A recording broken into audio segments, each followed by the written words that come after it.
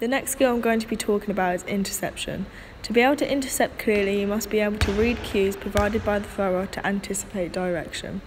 Always focus on the ball and the thrower, as they will give you the main signs of where the intercept is from.